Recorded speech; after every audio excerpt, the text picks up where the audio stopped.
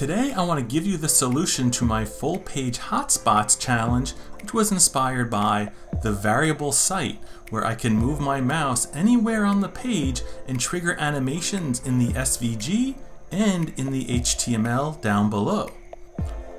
In my simplified example here, you'll notice that I have 4 divs that are highlighting when my mouse is lined up with them anywhere vertically on the page. Now this effect is also responsive, and you'll notice that that max X value on the right is updating, okay? Max X is how far the right edge of div 3 here is from the left of my browser window. These flexible divs in the middle here have 100 pixels of padding on both sides, so my min X value is always going to be 100. And the max X value will always be the width of the body minus 100. Now, being that none of these divs are triggered when I'm in these padding areas here, what I'm doing is I'm going to clamp my mouse X value between 100 right now, and as I move all the way to the right, I'm going to clamp it to the max X of 916.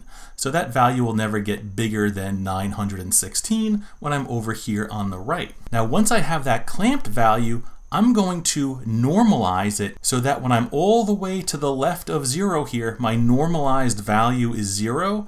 And when I go all the way across to the right of 3, where my clamped value is the same as max X at 916, my normalized value will be 1. Once I can convert my mouse X position to a number between 0 and 1, I can then determine which quadrant I'm in. Right now you'll see I'm in quadrant 0, and quadrant 0 is anywhere between a normalized value of 0 to 0.25. All right, that's the first quadrant. When I jump over to a normalized value of 0.26 or greater, we jump into quadrant 1. When we get past 0.5, we're going to jump into the next quadrant, which is 2. And guess what? When we jump past 0.75 to 1, we're going to be in quadrant 3. For the clamped and normalized values, I used GSAP's utility methods. And to determine the quadrant, I took my normalized value, multiplied it by 4, and floored it. I got that with a little help from ChatGPT. But what you can see now is that I can be anywhere on the page, and whatever quadrant I'm above will be highlighted. When I go to the right of quadrant 3, 3 remains active or highlighted.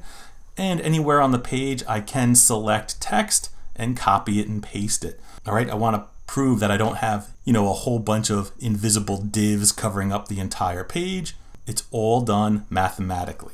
And again, if I take my browser window and resize, you'll see that max X changes. And as soon as I go above quadrant 2, it's going to highlight, all right? And again, my normalized values here are going to be between 0.5 and 0.75. Pretty nifty. And of course, I'll leave you this demo to explore. But if you want a line-by-line breakdown of how all the code works, definitely check out creativecodingclub.com, all right? I'll go through building this line by line for you, and this is just one of many lessons in this project. And in my course, B-Sides, Bonuses, and Oddities, where I have over 90 lessons that we've been going through weekly, I have a new chapter called Exploring the Variable Site, where we're going to start off looking at the site that we're going to mimic a bit. We have a lesson on building button hotspots, which allows us to make a graph like this that's interactive just by using buttons, okay? Before we do the full page rollovers, we get that animation working nicely. And then we build what we call a single stage, which is that animation that you see at the bottom of the page. That's in the HTML part. And once we build one stage, we're then going to build multiple stages, and we can roll over these and you'll see that it gets really nice. And again, all of this we do line by line in my video instructions. Once we work on things isolated, we combine them. So now what we have here is a combination of the hotspots with the line animation and the various stages, okay? And we're just tackling what I just showed you now, which was the full page hotspots.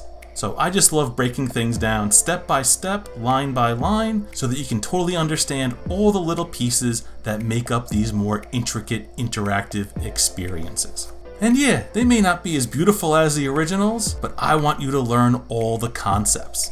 So if you're interested, check out creativecodingclub.com. I'd love to have you as a student.